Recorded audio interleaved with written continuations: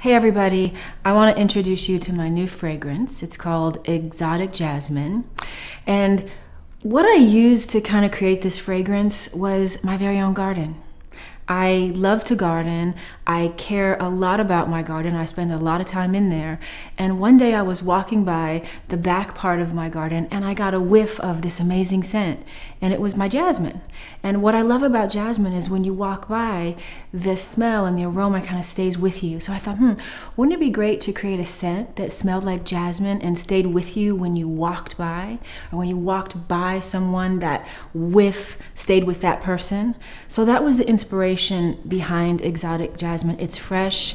It's a simple jasmine floral that opens up with a little bit more complexity as you wear it, but it's something that's fresh and it's very light.